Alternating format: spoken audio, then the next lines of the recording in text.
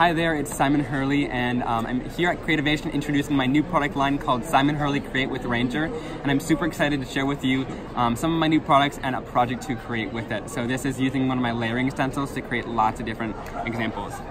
So let me introduce to you my floral builder stencil, or floral, builder. This one's super awesome. So it's got 3 different flowers in here. Each flower is a row on it, and you've got different layering pieces. So I wanted to create this in a stencil form. It doesn't look like much in the package here, but I wanted to create it in a stencil so that you have the option to go in and create lots of different colors. So you can see that shading in there. You got really awesome effects. So these are the 3 different types of florals you can create with this. It really creates an awesome effect on your cards, and you're able to create lots of different examples with it, with different leaves, and create lots of different backgrounds. I didn't want to limit it to a stamp because then you have lots of options with this stencil. So I'm going to use the Make Art Station. This is new by Wendy Vecchi too. It's got 4 different magnets on it. It's that nice magnetic surface. I love to use it with this stencil because it really holds things down nicely and keeps everything from moving around.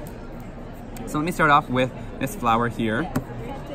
I'm going to magnet everything down. It'll hold down the cardstock, it'll hold down the stencil, and keep everything really nicely in place. So let's go in here. I'm going to start off with Clear Skies. This is a nice light blue color. I'm just going to go in here, and I like to start from the center with my blending tool, and then I'll kind of blend out to the edges. This is because then you can add some shading in the center there. So I like to add that shading rather than doing it with a stamp, because then you get that really nice dimension and it almost looks like a realistic floral, which is super cool. I'm gonna go in with also some Triple Berry. This is a really nice purple color. I love the names to these. We had so much fun naming them. And then I'm gonna use my Detail Ink blending tool, and I'm gonna go in here and just kind of touch the edges with that. That's the really cool part about having the stencil is you can keep going back in with different colors. And if you don't love what you created, keep adding layers to it because it really makes the floral come to life when you add different colors and layers to it. So let me pull that layer off there.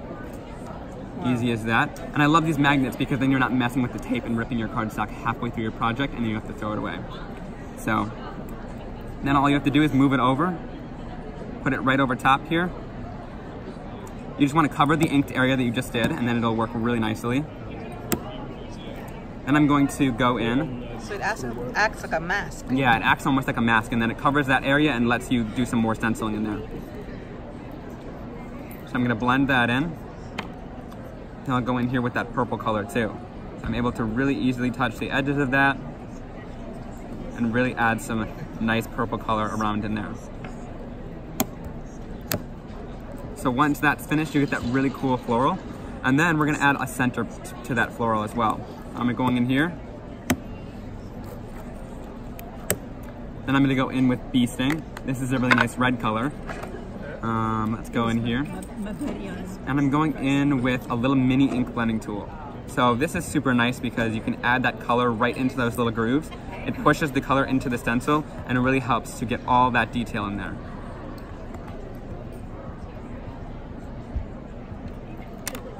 So once I'm done with that, I'll lift off that stencil and look how cool that floral is. But we're not done there. There's a couple more steps to this, but once you get the hang of it, you can really create lots of different flowers easily. That background over there that I did with all those watercolor flowers took me maybe 15 minutes, 20 minutes, so it's really quite easy. And that one was watercolor, which I'll show you in just a second here.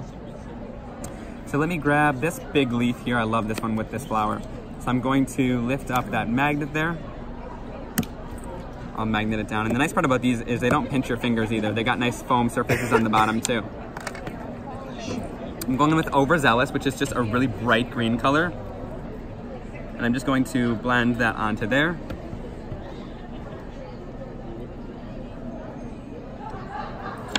You get that really awesome shaded edge as well. And if you want to go in with some darker colors, you can. I'm going to add one more leaf in there. Let's see. If you want to flip your stencil too, you can also add more color in like that, but you want to make sure the other side is clean if you do that. So let me go in here. Let's go in with this leaf right there. And I'm just going to go in there and add a little bit of more ink down there. So there you have that really cool floral that you can create. And then let me show you how to kind of get a more messy look with this too. So again, you can create those 3 different flowers, but I'm going to show you kind of how to watercolor on there. So this is also my new Stark White cardstock. This is a really great 110-pound heavyweight cardstock. It comes in 8.5 by 11, but that allows you to cut it down whatever size you want, which is really important to me. So for this, all I'm doing is I just hold down the stencil there, grab a water brush, I'm going to put this ink down onto my craft sheet here. And all I need to do is go into here with a little bit of water. Let me get that started. And then I'm going to just put that right into the surface there. And it's able to leak underneath, which you really want. You kind of want that messy look as you're watercoloring, because then it makes it look, you hand painted these florals. And I could not be bothered to hand paint these. So it's really awesome to have this cool stencil to kind of help you with that. So once we've got that, I'm gonna go in here and heat set this. The key is to heat set it, because then you can go in with more and more layers to keep really building up that color. Then I'll go in. I'm gonna go in with a rag here. Where did I put that? I'm gonna wipe off that stencil, make sure it's nice and dry. And I'm gonna go in here to the second layer. I'm gonna rotate it a little bit so you got different petals in between there. I'm going with Triple Berry. These are my new inks too. They're a water reactive dye-based ink, and they're really great for stamping, blending, but what makes them really different is that one, they react with water really nicely, so they give you all those really cool techniques, but they're also able to stamp down on the cardstock really nice too and give a super solid impression, which was super important to me when I wanted these, because I wanted it to be a go-to all-around ink for your craft room.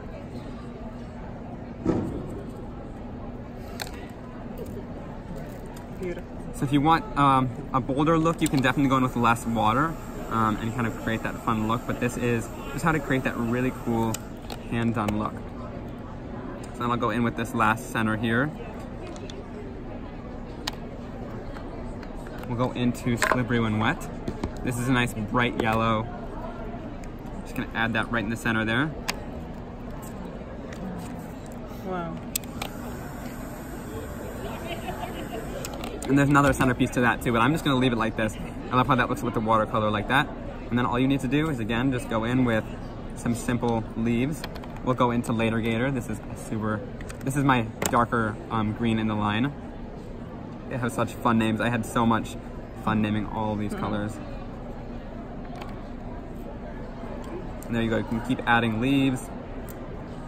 Really create that awesome look on your card.